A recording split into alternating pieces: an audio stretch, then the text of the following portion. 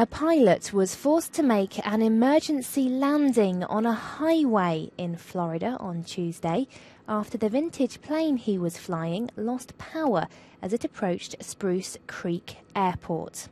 As we descended from 5,000 feet, getting closer and closer to Spruce Creek, I made the judgment and I knew that we weren't going to make the runway. So instead of continuing on to Spruce Creek and ended up in the woods or in the trees, where we probably wouldn't make it, we made a turn and decided to put it on State Road 415 because that was the best choice.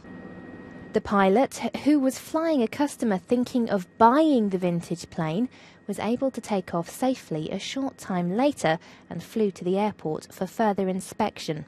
It's not known if the incident affected the sale.